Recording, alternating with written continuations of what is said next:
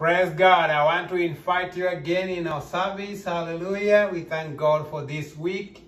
It has been a blessed week, and we have another day to worship the Lord.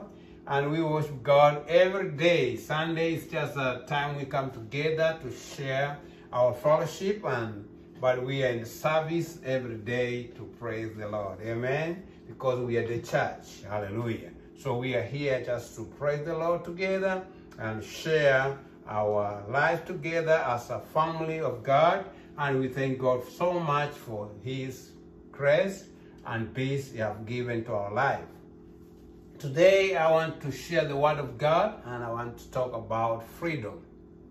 It comes in my heart about tomorrow. Tomorrow is a great day of this nation. It's the day we remember for independence.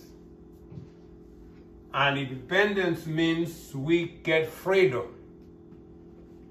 And why we get freedom?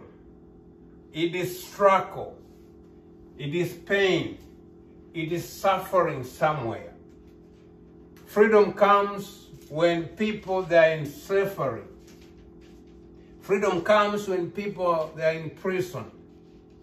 Freedom comes when people are bound.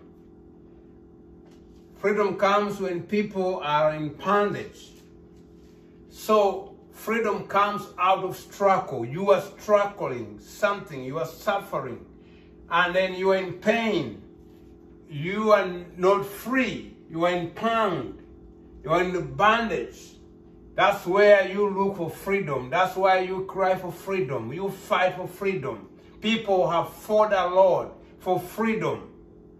And we are going to look about the freedom through the Bible in the Word of God. And we get the story of the children of Israel. The children of Israel, they were in Canaan. And there was just a family of one man called Jacob. And through their brother Joseph, the one they sold as a slave, they went in Egypt. They followed him there because of some struggle. And they get themselves to be slavery in the land of Egyptian. And the Bible says they live in this life of bitterness, of trouble, of struggle, of a slave who don't have freedom. They didn't have freedom. They do what the Egyptian tell them to do. They give them hard labor. They beat them. They treat them very bad. And the Bible say to us, to tell us what happened for their freedom. These children of Israel, they start crying to the God. They cry and say, if God is there, they need to be free. They say, God, save us in this hand of the bondage. Save us in this hand of Egyptian. We are doing labor work. We are being beaten.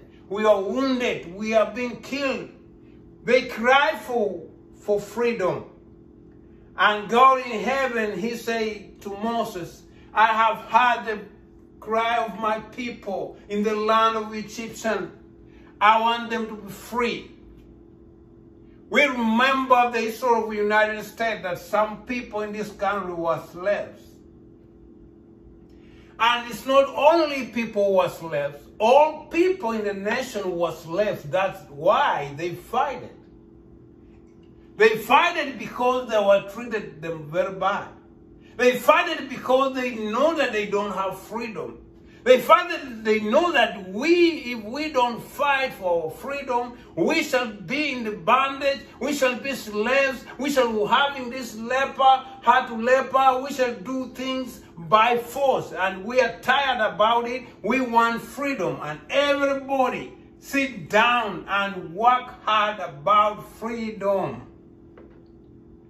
They have sleepless night to think how they are going to get this freedom. The children of Israel, they cried. They cried and they cried, reached God. And God talked to His servant Moses. You know Moses was raised up in Egypt. You know, Moses knows how the affliction of the children of Israel. You know, Moses understands very well how these people, they were suffering. And he tried to help them by his own strength. And he put Moses in trouble. He put Moses to get himself in wilderness. He put Moses to run away from the house from the palace. And he made Moses to stay like a hopeless man. He didn't know what to do. Now he get himself in the situation. He's talking with animals. The man who was leading people, the man who was commanding the chariots, the man who was commanding the army, now he's leading the sheep. Now he's talking to the animals. See how freedom is very important to every individual. Because of the slavery, because of the bad treatment, people fight for freedom. Because of being prison, being child. When you are in child, it is a very bad thing when the door of the jail shut behind you. You may fight the police. You may try to do whatever, but if they hold you to put you in the jail and they shut the door, you'll know. That's where you will come in your senses. That's where you'll count every sin you have done. That's how you'll see you have no freedom at all. You sleep until somebody knocks the door, say, wake up, and you are being waking up by yourself. You wait until somebody brings food. If you say you will eat 11 hours or 12 hours, wherever you think to fit you, is when you eat. You have nothing. You may complain, but your complaint is just a cry. It's not changing nothing. People complain. People try to fight about it. But your complaint cannot change the situation. They will treat you any kind of way because you are the slave to them. Because you are the prison to them. Because you are in the bondage.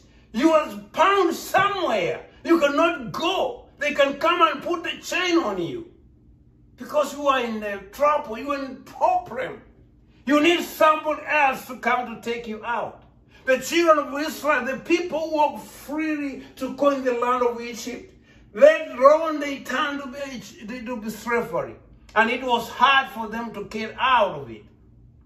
They started crying to God. And God heard their cry. And God saved them. Praise the name of Jesus. So I'm talking about freedom so you can see how it's important. Some people say, we want to fight. It's good to think that way. But you'll go in trouble. You'll lose freedom. You'll lose your home. You'll lose your job. You'll lose everything. And you'll start now to fight for freedom. You'll be captive. So many things have made people to be in prison. If I tell you that you are prison, if I tell you you are a slave, you may say, why are you talking about? What are you talking about? I cannot understand. I'm not a slave. I'm a free person. But I want to tell you you are a slave. I want to tell you you are prison. When I'm going to mention why I say this, you will come to know that, yes, I am. And you need freedom. Praise the name of Jesus. Let us see in the book of Exodus, chapter 12.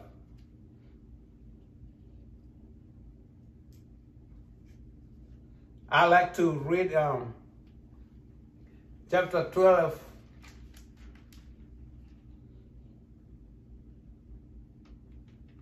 I like to read chapter 12, verse 30 to 33.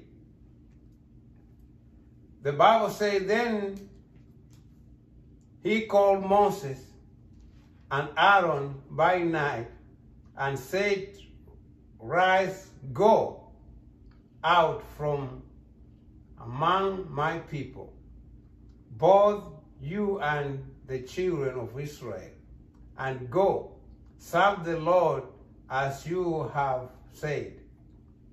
Also, take your flocks and your heads, and you have, as you have said, and be gone, and bless me also.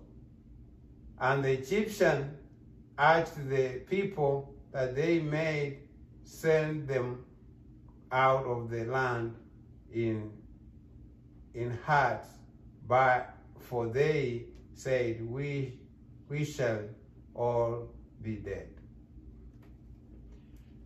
In this story, there's so many areas we need to study, but I want just to talk so that you can read more about this story I'm talking about. The children of Israel, when they cried to God, Moses was in the palace. They treated them very bad. The Bible said the children of Israel were in bondage for many years. It's not 1 year, it's not 2 years, it's not 3 years. 400 years. These children of Israel, they were in bondage. There was slavery. They were doing dirty jobs. They are building the cities of Egyptian by hard labor, by bad treatment. These children of Israel, they cried to God. God talked to Moses to go back from exile, where he ran away, to go back to Egypt to save the children of Israel. And Moses, in this story, Moses didn't just say, yes, God, because you are God, you have said, I'm going to say. He knows the Egyptian. He knows the heart of Pharaoh. He knows how they sent him out. He knows what was going. He knows the consequences. Moses said, no, Lord, I'm not going that way. Unless you assure me you will be with me, I'm not going Egypt. Who I am to go in front of Pharaoh to tell him, let these people go. It was not easy. Moses was seeing a mountain before him. He was seeing a dark day when he's going back to Egypt. He don't know what is happening. It was going to happen for him. Because he knows how the strong Egyptians were. He knows the army. He was the one of the command of that army. He knows how this army is strong. And he's going there to bring people out, to set this slaver free, to set this captive free, without weapons, without an army. Moses was with a lot of concern in his mind before the Lord. But God told him, you just go as I've sent you. Believe me, I'm God. And I'm sending you to set my people free. And I know, let me tell you, most you don't know. I know already that the heart of Pharaoh is not easy. And it's a hard man. But I'm sending to you, and I'm going to fight. And he know that I'm God. God fight the children of Israel for the children of Israel. And God fight for them for their freedom. God sent Moses there, and Moses got to talk in the behalf of God. Without any weapon, without any army, God set the children of Israel free. From the slavery to freedom. But here the Bible says the freedom don't come unless the shed of the blood. Unless the death occurs. Unless people experience shed of blood and death, no freedom. That's you need to pay in your mind. If you're fighting for freedom, you need to give ready to die or to kill many people so that you get your freedom. This story is showing that the children of Israel, there's no any means they will get out of Egyptian unless death and the shed of blood. So God said to Moses, he said, tonight, go and tell the children of Israel, tonight, I'm going to do one more thing. And it will make the Egyptian to set you free. I'm going to bring the one plague to them. And this is death. I'm going to make sure every firstborn in their house, even the house of Pharaoh himself, they will be dead tonight. But for you, you need the blood. So go and tell the families, the leaders of people to go and look the lamb, the young lamb, and slime them and put the blood in the pillars of the door. So when the dead will be passing the land of Egypt, you will be protected. It will never come to you and nothing will be done for you. This death was to kill the firstborn of people and the animals in Egyptian land. It's not only the people, it was the people with the animals, with everything they have, is going to die tonight. And when the Bible told them, God told Moses about it, and Moses told the children of Israel, and they do the way God directed them. At night, the dead passed them. So the children of Israel, they were there to see the hand of God. And God protected them. And God, in the morning, the Bible says the Pharaoh at night, he called Moses and tell him, tell you and Aaron and all Israel and their animals and everything, get out of here. Get out of this land. Go and worship the God you say as you say. Get out. He set them free. That's the day of the freedom. I believe when you read the history of the United States, the day of that night, it was a sleepless night. There is something they did that night before they declare freedom. It was a big war. It was a shed of blood. Many people died for our freedom. So when we get this enjoyment of freedom and the weather and the world we have, we need to remember that these people died. It was not just easy that way. They didn't just go and say, oh, we need freedom. And they say, okay, get the freedom. Freedom don't come that way. Freedom comes by the dead and shed of blood. Freedom comes by fight. God was fighting for the children of Israel. When we read in this Exodus chapter 14, I want to read verse 12 to 15. The Bible says, Exodus chapter 14, verse 12 to 15, the Bible says, is this not the word that we told you in Egypt, saying, let us alone, that we may serve the Egyptian, for it will have been better for us to serve the Egyptian than we should die in the wildernesses. And Moses said to the people, to not be afraid, stand still and see the salvation of the Lord, which he will accomplish for you today. For the Egyptian whom you see today, you shall see again no more forever. The Lord will fight for you, and you shall hold your peace. And the Lord said to Moses, why do you cry to me? Tell the children of Israel to go forward. When these children of Israel, when God fighted them and the Egyptians set them free, some of these people, they say, we don't see the freedom will come. We don't see that we are free. It's better us to remain just here. We know the chariot. We know the Egyptian. We know that they will follow us and kill us. All of us with our children, with the animals, they will kill us to revenge in the wildernesses. We are not going very far, Moses. It's better leave us alone here. And now, that's what they tell Moses.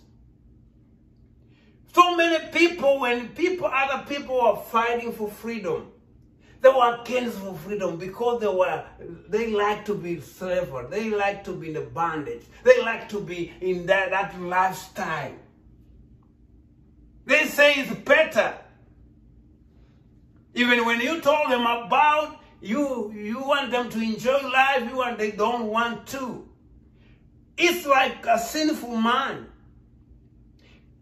The sin have held us in hostage. We are in the bondage. We are slaves of sin. Poverty have put us to be slaves. When you are lacking, when you don't have anything, when you are going to the work early in the morning, you get the pay, you pay all the bills, you remain without food. You are crying, you are in tears, you don't know where to go to get more money because you didn't get enough, and these bills collectors, they are calling on you, they are threatening you, they are saying, we are going to take you to court, you get this call after this call after this call, you are in trouble, you are crying, you are a slave of poverty. That's why I say you are a slave.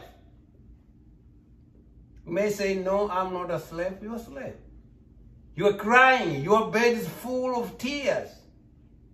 Because of your life is struggle, is problem all the time. You are not in freedom. You are not enjoying the freedom. You have no peace. You need somebody strong to fight you and to fight for you, and you hold your peace. And the Bible says, Moses stands still and tells the children of Israel, you have seen the life of slavery. Maybe you may like to go back, but today, believe me, today God is going to fight for you and you will hold your peace. You are going to see the mighty hand of God. God is going to fight for you. And your dears, you'll never see it no more. This enemy you are seeing today, you are not going to see them no more forever. And the children of Israel, they're still living today as I'm preaching this word. They're still living this as they have never gone back to Egypt to be slavery again. No more. The Lord said it will never happen again for the children of Israel to go back in slavery in Egypt. No more. No way. Even when they struggle, anyway, it cannot happen because the Lord spoken. Today, God is speaking to you. What is making you to your tears, to cry day and night, is going to be over. And you'll never see it again. It's fighting for you. And you'll never see it again. You'll hold your peace.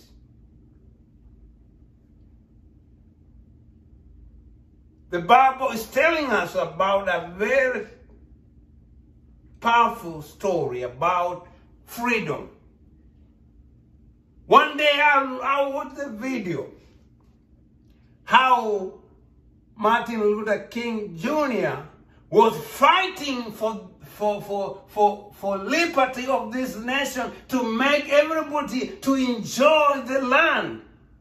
And what was surprised me in that video, one lady, she's go and stab him with the knife to kill him.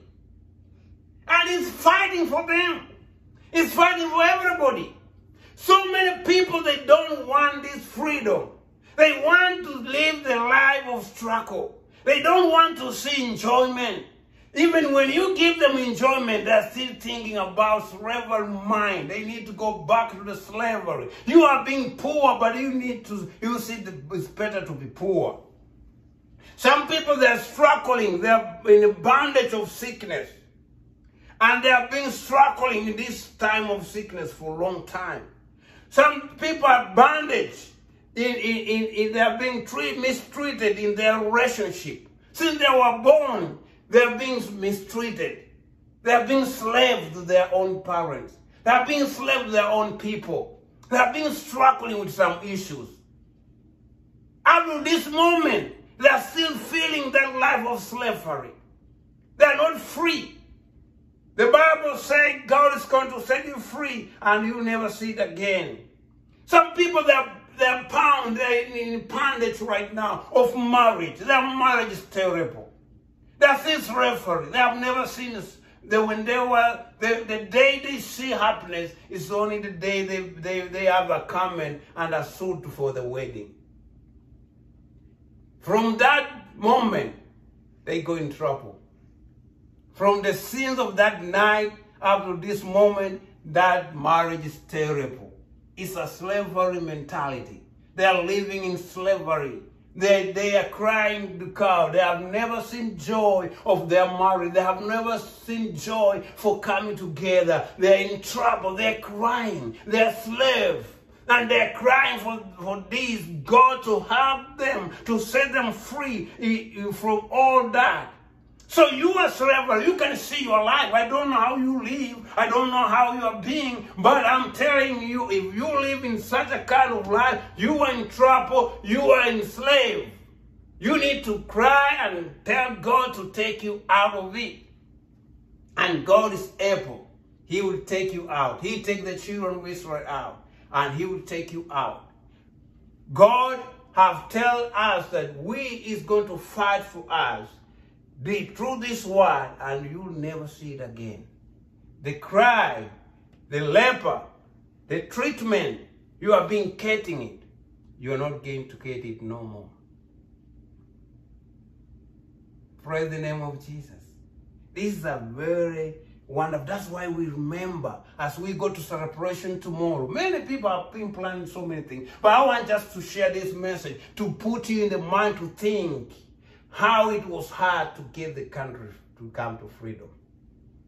How it was hard. It was not easy.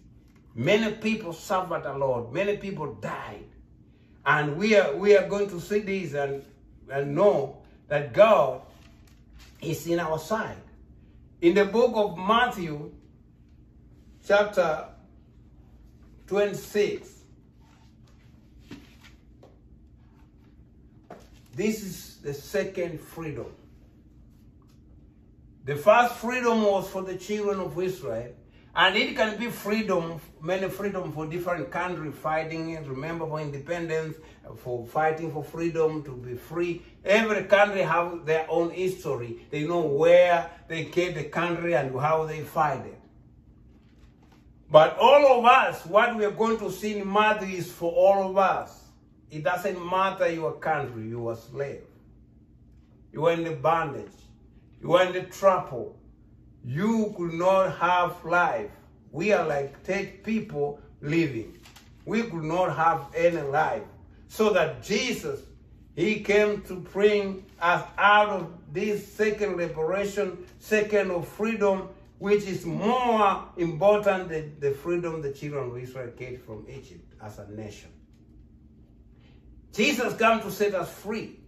But as I said before, freedom they cannot come unless they're dead. Freedom cannot come unless they shed of blood. Here in this story, in chapter 26, Jesus have done a lot.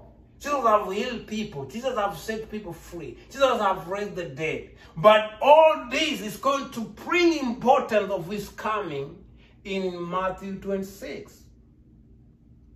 Matthew 26, verse 26, the Bible says, we shall read out 26, verse 26 up to 28. If you don't mind, we can read this so that we know how things happen. The Bible says, and as they were eating, Jesus stood and take the bread and bless and broke it and gave to them, to the disciples, and said, take it, this is my body. When He took the cup and gave thanks and gave it to them, saying, drink from it, all of you, for this is my blood new covenant, which is shed for many for this remission of sin. But I say to you, I will not drink for this fruit of the vine from now on until that day when I drink anew with you in my Father's kingdom.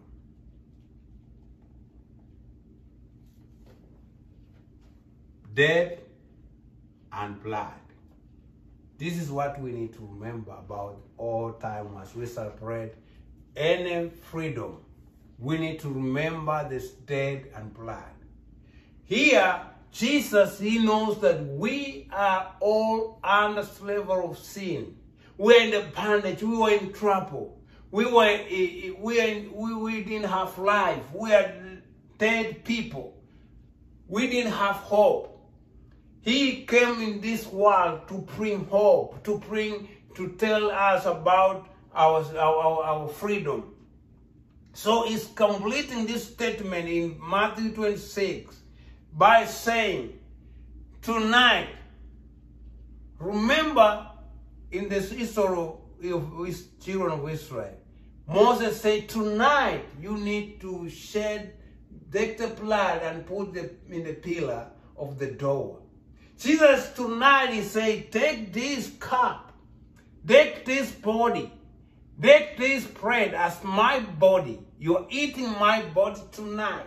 You are drinking my blood tonight, which is going to be shed because of the remission of sin.